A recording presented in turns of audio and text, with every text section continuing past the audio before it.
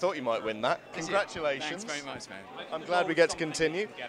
I do only have one question for you, and I'm afraid it's going to have to be very quick, and I'm going to have to go to the fan question rather than what I would like to ask. But you mentioned that Michael Mann's Heat is your favourite film because it's a perfect film. Yeah.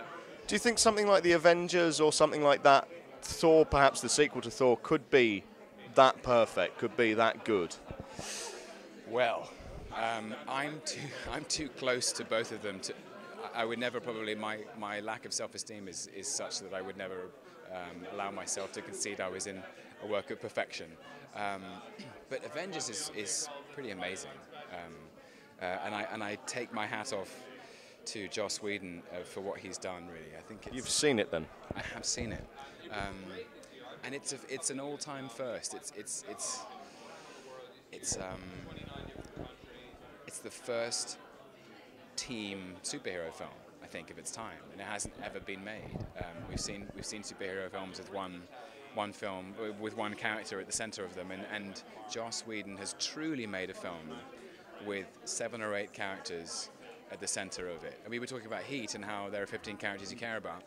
In the Avengers, there are about 15 characters that you care about, which I think is a monumental achievement, while also able to deliver action and thrills and spills. I mean, it's a ride, man. It's I couldn't believe it. It's more fun than should be allowed. I think in drama, whether you're a king or a queen or a prince or a god or the chief of police or a father, if you're in a position of wider responsibility, the fascinating dramatic place as an actor is exploring the privacy of that pain, in a way. Like, that's why we love films about kings and queens and presidents and prime ministers and policemen. Is there's a tussle between accepting responsibility and sacrificing yourself for it, but also what it costs. You know, that was a long answer. I'd love to do a police thriller. Thank you very much, Tom. Thanks, buddy. Glad to speak to you. It's really enjoyed.